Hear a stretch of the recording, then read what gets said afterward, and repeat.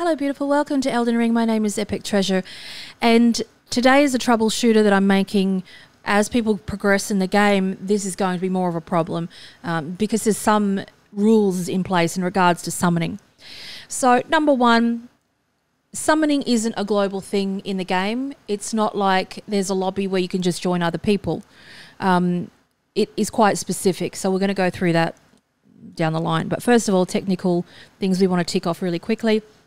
Make sure that you go into your settings, go into your network, make sure that those things are enabled that obviously need to be enabled, such as enable summon sign needs to be there, and then make sure that you're in online mode. So you know if you're on online mode because when you go to your menu, the multiplayer and the messages should be in gold, not silver. If they're in silver, that means you're offline. So make sure that they are in gold. And sometimes the server, they might be doing server updates or whatever, and then you'll be in offline mode and you then just have to wait it out. So that's the technical side out of the way. Then we move on to the more probable side or reasons why you can't be summoned and why you can't summon. First of all, the tarnished felled finger that you're using as a helper, remember that's what that item is, to help other people, where you put those gold marks on the ground. That is in close proximity. This is not a beacon, a global beacon that lets people know that you want to play with them. It is literally on that spot that you put it. So it's important where you put it. So if you want to help somebody do a boss, a random person do a boss, put it outside a boss chamber. If you want to help people in that area just to frolic, put it at a site of grace. But that being said, you need to be very mindful of the area that you're in, because in the game, the matchmaking is level-based too. So if you are level 100 and you're putting down your gold scratch marks and you think, oh yeah, I'd like to help a level 1, it's not going to happen. You have to be around within 10%-ish of other players. So there's no point of you being a hefty character going to East Limgrave, for example, to help other players. It won't work.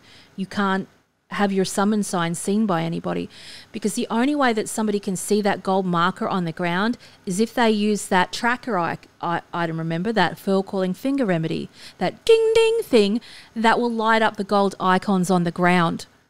So they can't see you if you are out of their level. So keep that in mind. This is why you don't have a problem summoning at the start, because you're in the appropriate area, you're the appropriate level. And this is why people are having a problem, because they're not sure of what zone they should be in. So they could be at level 100, but they could be back in a level area that is well underneath them. And so they're like, well, how can I get help? Well, you can't because of your level. So keep that in mind. So be in a level appropriate area for you. And you should know that by the enemies, basically. But there's another guide, a rough guide on that. There's nothing set in stone that I know of in regards to hard and fast rules with levels and matchmaking, but that's how it is along the way. So keep in mind where you are and where you're putting that summon sign down. When it comes to areas, this is probably one of the other most important things, is if you have defeated a boss in an area, the main boss, nobody can come and help you in that area anymore. That's done. Okay, you can't summon a random and you can't summon a friend. So if you've killed the main boss in that area, it's done for that spot. So if you're going along going, oh yeah, well, I could summon last week before you killed the boss, then suddenly you kill the boss and oh, I can't join my friend anymore. That's exactly why. It's because the boss is defeated, therefore see you later for help. But here's another important piece of information. If you're playing with a friend, number one, the levels don't matter. You could be level 100, they could be level 1, it doesn't matter.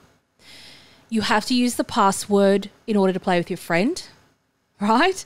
You have to meet at this, I know there's a lot of rules. You have to meet with your friend at a very specific spot that you choose together. So you could go, okay, let's meet at this side of grace, and then the friend puts down, you put down your fur calling finger remedy, they'll put down their scratch sign, and then you can meet up with that password. It's exactly the same. Same, you know, uppercase, lowercase, all that. And then only you two can play together because you have the password. Now, if you have killed a boss in the area that you both want to play, your friend can't join. But if that friend has not killed the boss, then you can join them. Because guaranteed what's going to happen is once they kill the boss, you won't be able to play with them in that zone again. So that's something to take into consideration, and I think that that's going to be one of the biggest reasons why people can't summon or be summoned. It's going to be that you've done the boss, get on with the game and move forward to the next place that you can play together. So there's that. So that solves that problem, hopefully, for most people, I think. And obviously that other player that you're playing with needs to know if they've killed that boss or not. So that's that. Once you've killed the boss in a zone, no help for you, but you can help other people as long as they haven't killed the boss themselves for that area, main boss. Okay, so when it comes to other issues, we're having a look at Spirit Ashes. I know that there has been an issue with me where I've summoned my Spirit Ashes, so with whether it be wolves or jellyfish, etc. And then I have been unable to summon a friend into my game. These sort of situations are, remote. It's just reload the game again and see what happens. And that's vice versa too. So you might not be able to summon ashes after you play with somebody in a game. I don't know why it is. It could be fixed by the time you listen to this with a patch. I don't know. That's just a known thing that I'm aware of. Yes, so the summoning pools is another important one. So remember that the Tarnished Furled Finger is a close proximity item. The person actually has to walk over you to do that, to see it, using their fur-calling finger remedy. So remember, the gold thing is saying, hey, I want to help. The fur-calling finger remedy is to say, hey, I need help. Come to me. So the one that looks like a pocket watch is the host item, and the one that looks like a finger is the helper. Then we have the summoning pools, which I've done a whole tutorial on that. The summoning pools where you can help people in that whole area around those other little statues that you see. So it pays mind to use the item for summoning pools if you just generally want to hang out with other people and help them.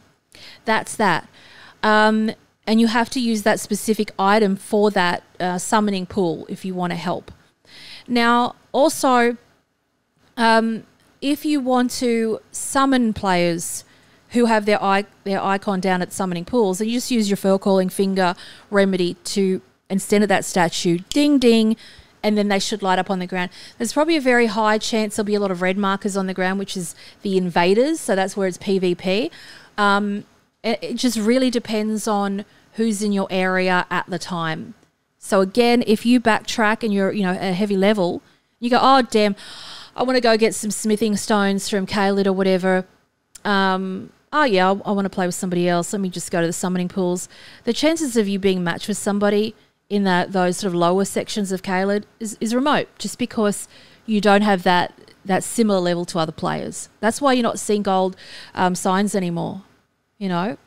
That's why it is that way. So if you turned off your game, you start a new character, you're level 1, you go into the starting zone, you'll see the gold icons all over the place, because then you're level appropriate. You're easily match made with other players who have started the game. And just when you start getting out of your zones, that's when you start to see the lack of being able to be summoned and the inability to be summoned. Not just that, but because you might have killed a boss again, then you can't get help from other players, So that should cover everything, I think. If this didn't help you, I do have live streams where we do troubleshooting, etc. for Elden Ring.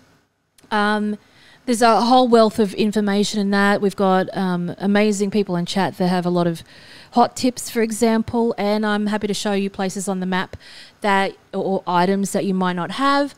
It's super interactive and pretty fun and amazing. So that should cover it, I think. If I have missed something, feel free to comment below and put your suggestion there, and then we might do a 3.0 troubleshooter. But I think that basically covers it. So again, just going over it, summarising the technical side, which is pretty unlikely that's the reason, the mismatching. So number 1, making sure you put your sign in the right spot, making sure you're in the right area.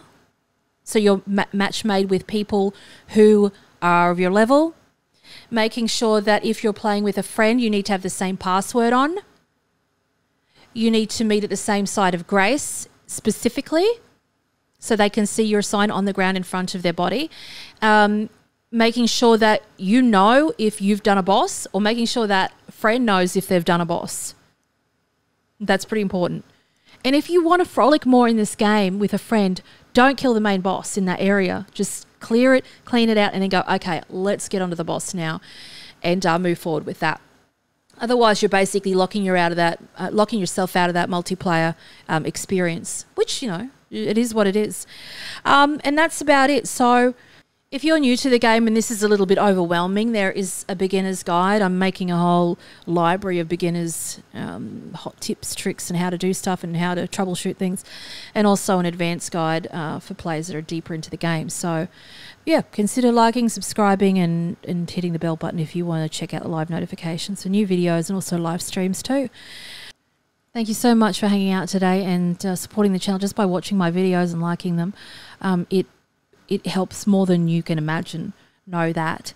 I love and leave you. I'll see you in the live streams, and now exclusively streaming right for you on YouTube. Until next time.